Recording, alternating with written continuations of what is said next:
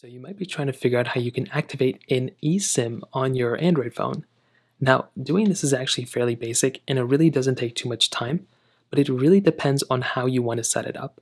With a lot of Android phones out there, you already have the ability of usually setting up an eSIM automatically through your phone plan.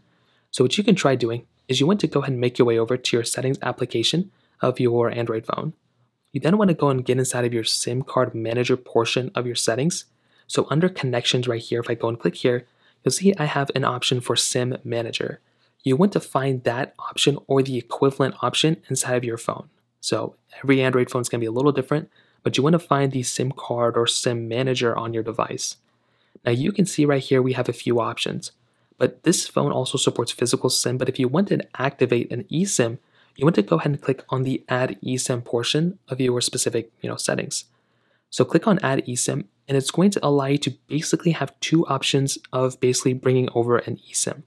So for one, if you already have an plan from your eSIM carrier or from your SIM card carrier, you can do T-Mobile, Metro, AT&T, Verizon, and you can basically just sign into your T-Mobile account, and you'll basically be able to figure out that method of getting your eSIM via your device. Now, you can have the ability of basically scanning a QR code. So if you want to contact your cell provider, T-Mobile, AT&T, whoever it is, they will go ahead and send you a QR code like this, and you can actually just scan it within the application to activate your SIM card.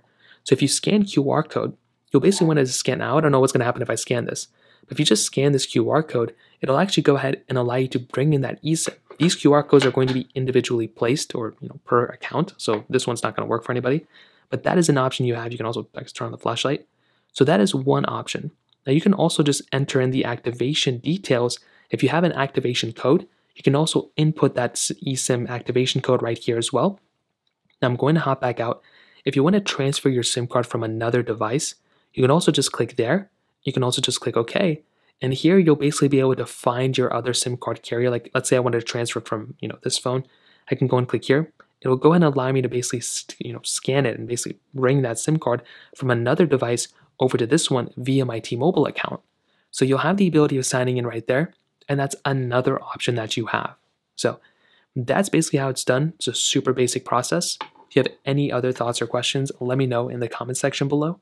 Hit the like button, that would mean so much, but definitely hit that subscribe button. More importantly than everything else, I love every single one of you guys. Hopefully I'll catch you guys in the next video.